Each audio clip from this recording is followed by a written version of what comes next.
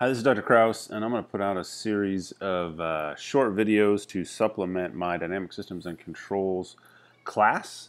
These are going to serve two purposes. One, I feel like there's some questions that are coming up that were covered in lecture, and maybe we just covered them too quickly or something, but it seems like we need some kind of review resources available.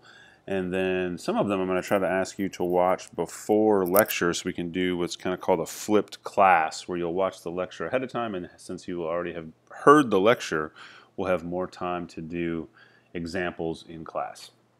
So the first thing I want to talk about is how to derive the transfer function of a mass spring damper system. So you've seen this picture many times before. When we say transfer function, we mean Laplace transform of the output divided by Laplace transform of the input. So in this case, x of s is understood to be the Laplace transform of little x of t. So we capitalize when we switch from t. So this is a variable that depends on time. The input force may depend on time. And then f of s is also the Laplace transform of little f of t.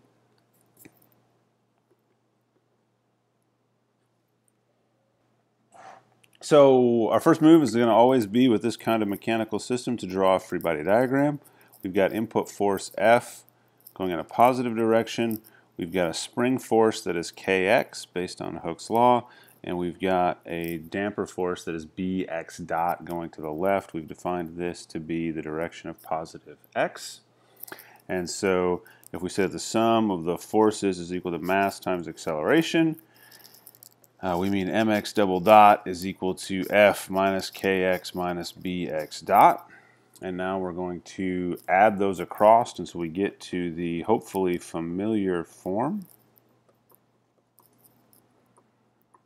that mx double dot plus Bx dot plus Kx is equal to that. And I now need to Laplace transform both sides of that. And when we Laplace transform, because we're trying to find a transfer function, we assume zero initial conditions.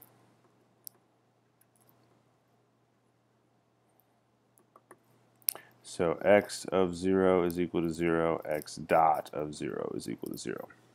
So when we do that, it turns out that the Laplace transform of x double dot is just going to be s squared times x, because there's some things we should subtract off, but those are times the initial conditions. And so we end up with ms squared x of s plus b s x of s.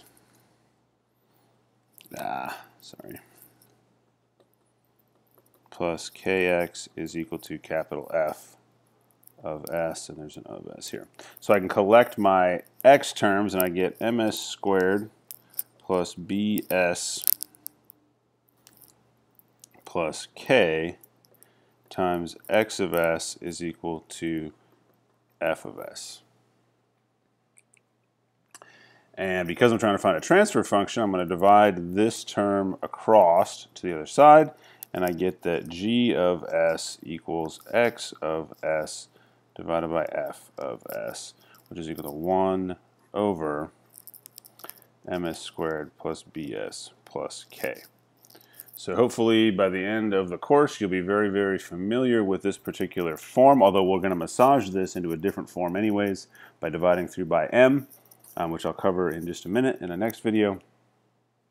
But hopefully free body diagram, differential equation of motion, Laplace transform where each derivative is replaced by a power of s. So we have an s here and an s squared here, and then getting into a transfer function form.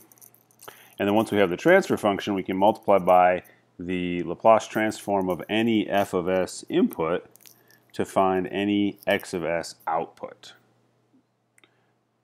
And so we'll do that for impulses, steps, fixed sign, that kind of thing.